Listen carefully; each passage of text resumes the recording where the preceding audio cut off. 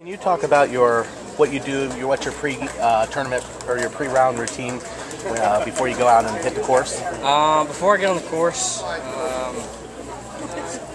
usually all my preparation, once I'm, I guess, at the course, starts 2 hours prior to my tee time. Go in the gym and do about a 30-minute warm-up with my trainer.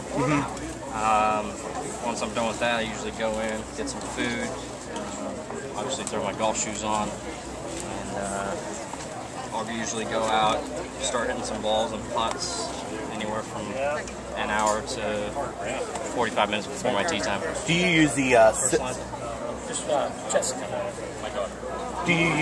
semi truck that the tour provides? And if so, what kind of equipment do you use in there? Yeah, we do.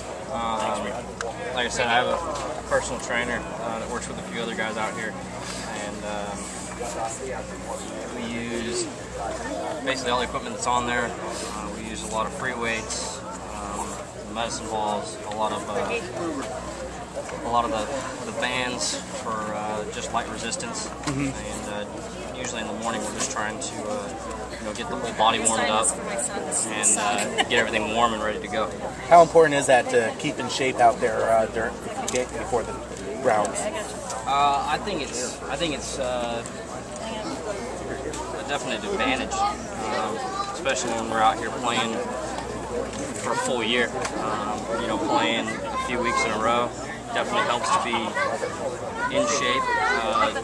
It's more of a injury prevention to make sure that the body's staying healthy. And when you're out here playing for a living, I think that's something we need to be careful of and on top of.